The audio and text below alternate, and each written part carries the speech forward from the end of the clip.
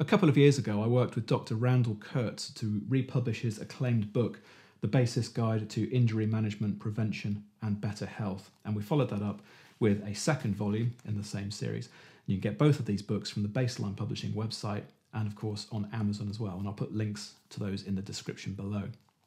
Now, these books are an absolute goldmine for anyone who is suffering from or who is interested in learning about the typical bass playing related injuries that we're all susceptible to, things like carpal tunnel syndrome and tendonitis, just to name a couple. Randy's worked with many of the biggest names in the business, and in these books you're going to find interviews with people like Victor Wooten, Steve Bailey, John Patitucci, Chuck Rainey, Esperanza Spalding, and many more. So I thought it'd be a good idea to catch up with Randy and talk about some of the most common injuries that he sees in bass players and hopefully what we can do to avoid them. So I hope you enjoy this, my interview with Dr. Randall Kertz. Okay. So for those of you who are watching on Facebook or YouTube or wherever this might end up, please welcome my guest for today, Dr. Randall Kertz. Thanks for joining us. Stuart, very happy to be here. Thanks for having me today. Oh, it's a pleasure. So Randy is obviously best known for these books, The Bassist's Guide to, let's get the title right here, Injury Management, Prevention and Better Health. And just to give everyone some background, Randy and I have known each other for a few years now. I was stocking these books, wasn't I, or the first book at least, on the Bassline website for a couple of years, wasn't I? Yes, and then you very kindly got in touch with me a couple of years ago when I was on Facebook complaining about my frozen shoulder. And, yeah, you look like you needed some help. Yeah, I certainly did. Yeah, and yeah, you were a massive help. Yeah, so that was fantastic. And since then, Randy and I have we've done a deal where I'm now the publisher of these two books, and the second one, of course, which was that last year that came out. Yeah, I believe so. Something like that. Time seems to have stood still the last year or two, but I was going to say, I'm pretty sure it was around this time last year, and we started putting it out, and so far so good, I'd say. Yeah, I think so. Yeah, like you say, time's gone a bit weird. It feels like it was 1 year, but some part of me thinks, was it 1 year, 2 years? It's hard to tell at this point. It's let's focus on the future, right? Absolutely. So look, I think the first thing to ask really is, what is the most common complaint that you see from bass players? Most common complaint or group of complaints is repetitive stress injury, which includes carpal tunnel, shoulder injuries, that kind of thing. What you see more in bassists particularly, even more than carpal tunnel, is called ulnar tunnel. And that has to do with the fourth and fifth fingers rather than carpal tunnel, which is generally, or well, not generally, clinically and anatomically, the thumb, index finger, middle finger, and sometimes half of the ring finger. This is usually because bassists tend to use a lot of angles when they're playing, not only the sort of classic one of bending their wrist forward, which can cause the carpal tunnel stuff, but bassists will also angle to the side when playing, particularly if the neck's up here and they root, maybe they put their thumb on the pickup or however it may be, but they tend to kind of also give it one of these then with both electric and upright, and that is usually going to be the cause of the ulnar tunnel, and many times miss or not diagnosed. So you must cringe when you see the bass players that have their instruments fairly high up, because that does tend to force this wrist into quite a steep angle, doesn't it? It absolutely does, and I find myself doing it myself, so I get it. We want to be comfortable. We're usually playing long lines of the same thing, aside from our bass heroes that we see a lot of, and even there you want to get comfortable, and so one tends to rest their forearm on the instrument, or sometimes again either bend the wrist this way and this way, or many times it's going to be both. They're going to rest the forearm, and then usually the typical thing is to put the thumb on the pickup And then you've got sort of a double problem happening, because not only will that interfere with wrist and hand things, but also can go back to shoulder problems.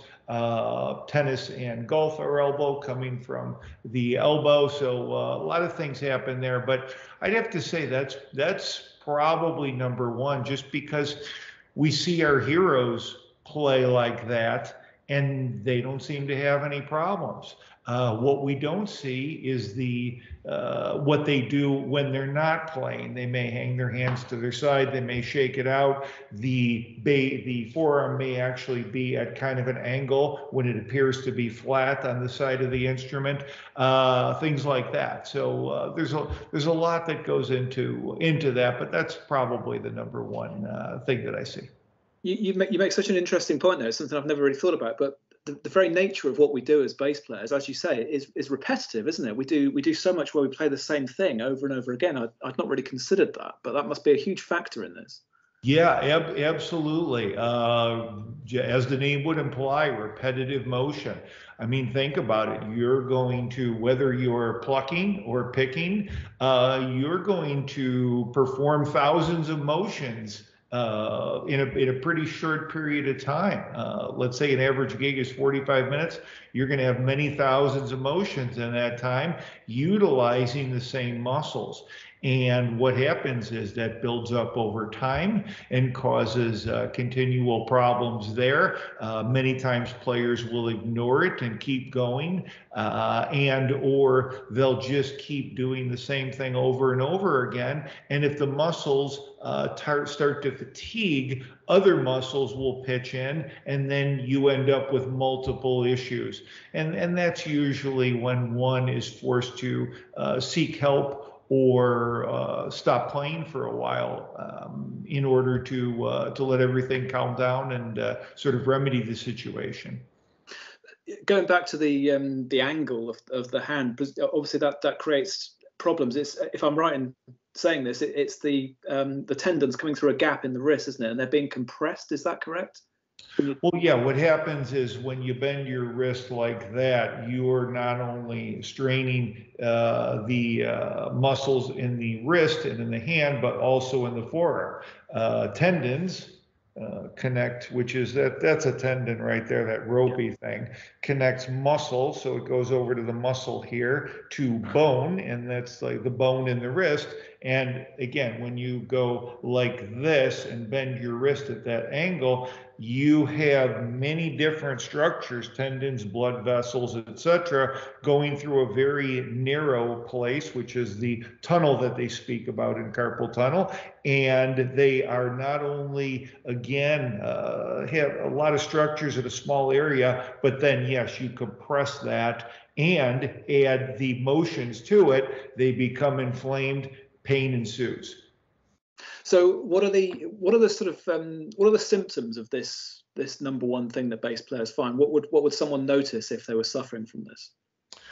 Well, carpal tunnel, what you're going to notice is, again, carpal tunnel defined is the thumb, index, middle, and sometimes half of the ring finger. It can be any part of that, but it's usually going to be most or all of that. A lot of times not the ring finger, but these for sure.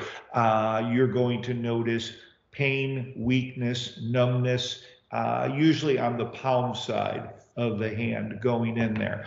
Ulnar tunnel will be the fourth and the fifth fingers. So if one goes to a health professional and they say, I think you have carpal tunnel, and it's the fourth or the fifth finger, that's incorrect. Absolutely. Again, carpal tunnel can include half of the fourth finger, but if it's the fourth and the fifth, and it always is with that ulnar tunnel, you're going to get that fifth finger in there. That's something that you're going to see, and that's the most common presentation. A lot of times also, and this is what actually started me on this journey, is as I was going to school, learning these things, I also was playing a lot, and I was playing in a haphazard way, and I was getting pain right here on the back of my hand, which is this part here.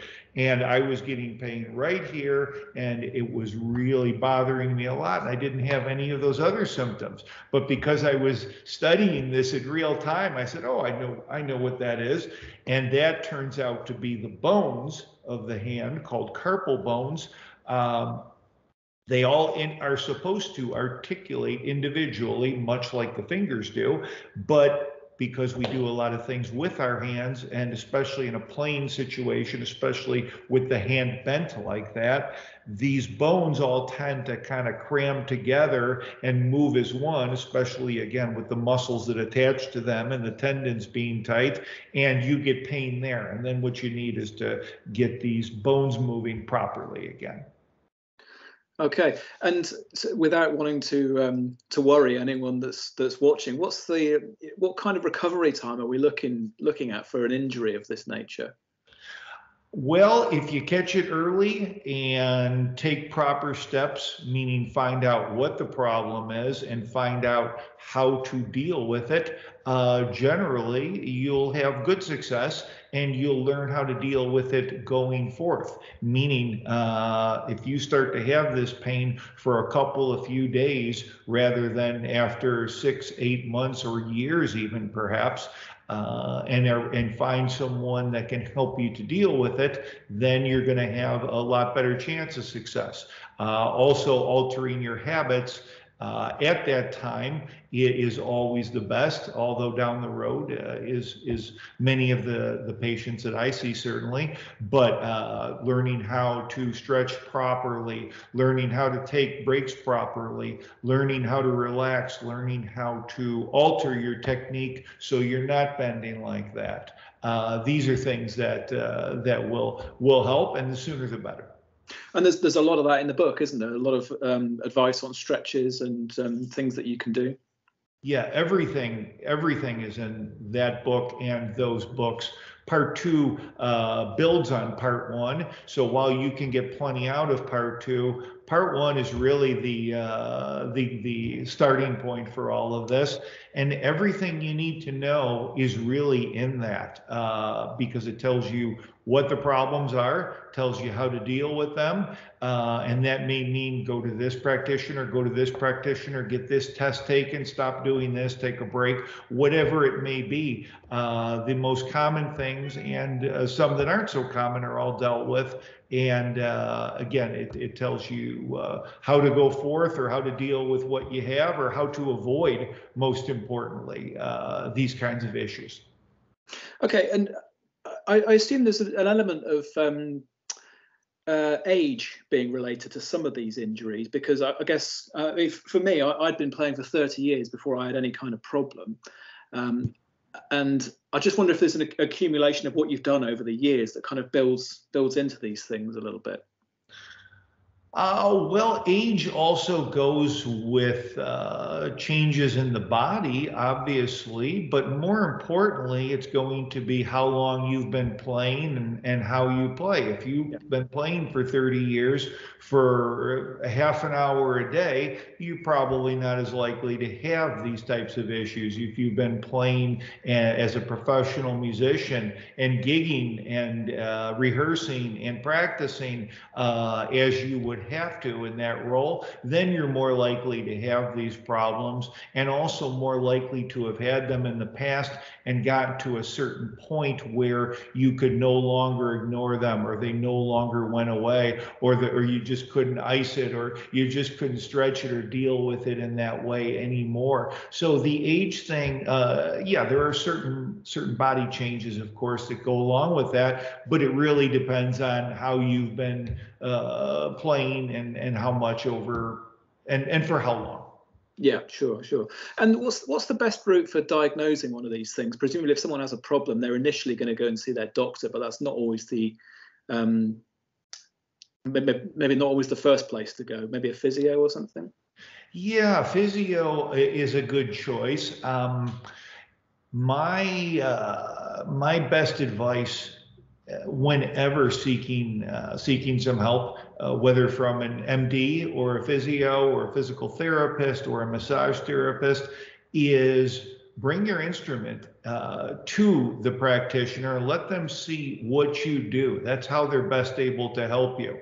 Now, this isn't going to fly in a lot of offices. They don't want you bringing in perhaps a double bass. You don't have to bring an amplifier if you're bringing your bass in, but any practitioner who can't spend 5 minutes watching what you do, and they don't have to know how to play an instrument, they just have to know how to look at you and say, hey, this person's bending their wrist too much. Hey, drop your shoulder a little bit. Or, hey, can you do this? Can you drop your shoulder a little bit? And the player frequently doesn't want to make changes, of course, because they're in their routine that they think is works for them.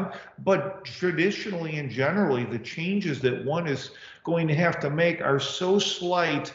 The only thing they notice is that they feel better when performing these changes. So I always advocate for bringing your instrument to the office. And anybody that says no, I would find somebody that says yes. And I've had many players in the UK go to many fine practitioners in the NHS. So they're out there. No matter where you happen to be in the world, you'll find somebody who, even if they're not a music player or enthusiast, at least cares enough to allow you to show them what you do so you can get them better. And again, if they don't, I would go elsewhere.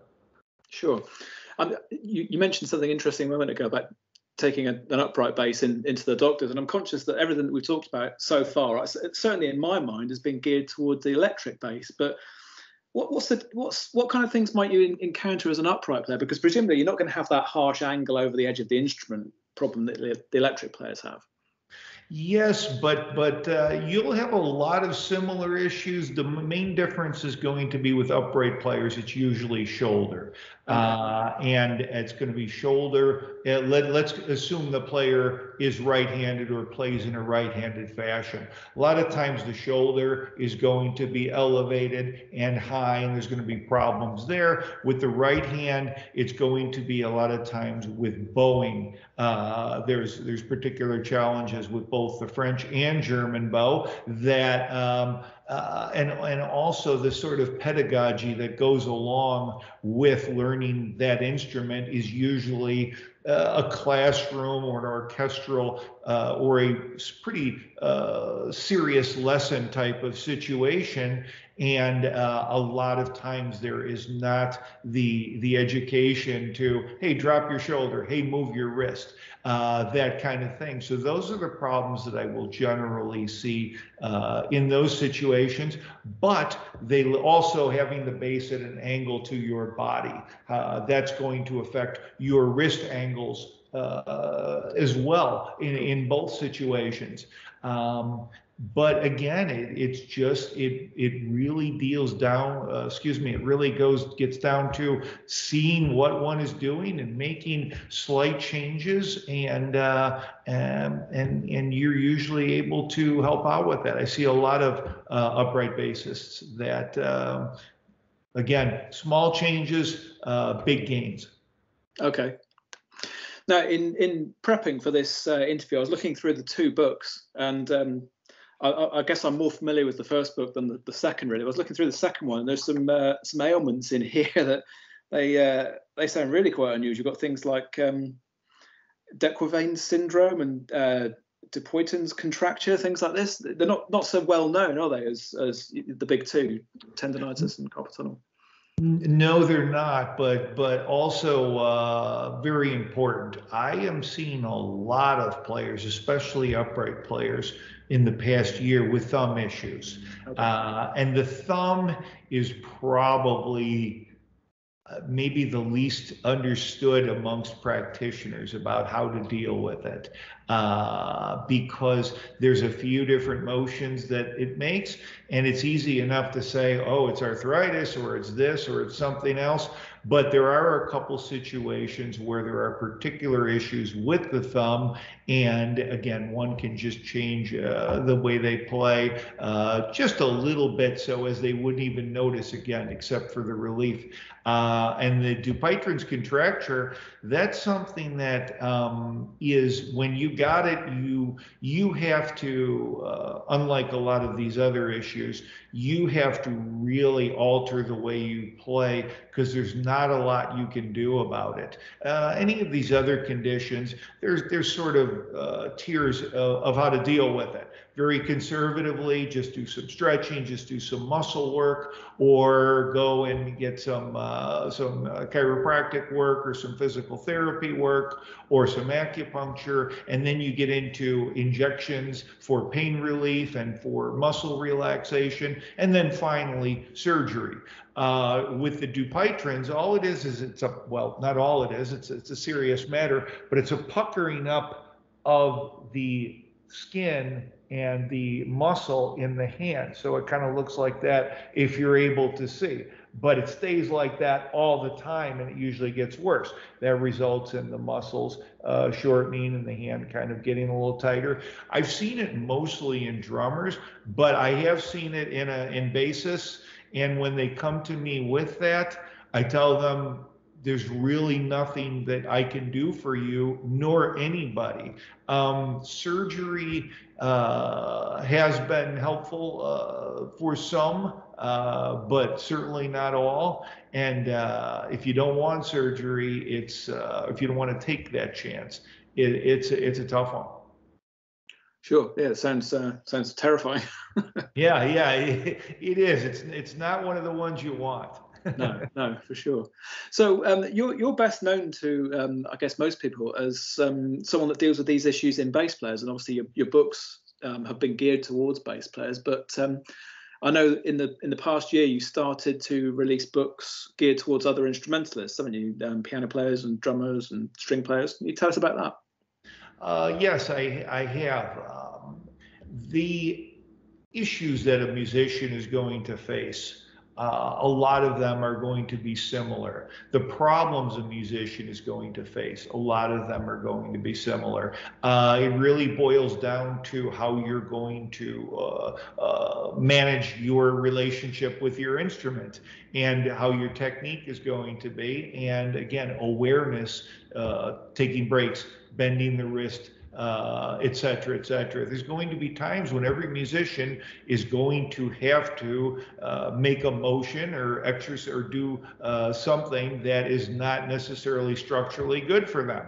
But it's about making them aware of the fact that you don't always have to stay that way. Okay, for example, simply I might have my bass on and I might sort of bend forward when I'm reading music, and I might do this for decades, like a lot of our favorite studio musicians. If you see them in person, or again, sort of analyze them as I do, their backs are way curved and their heads are really curved forward.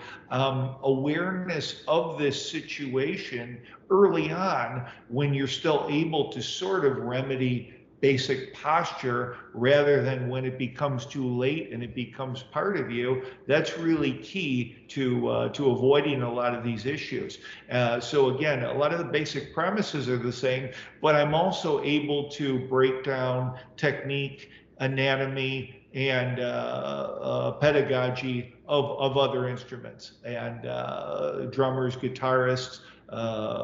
There's separate books for all of these. There's one for the piano coming along.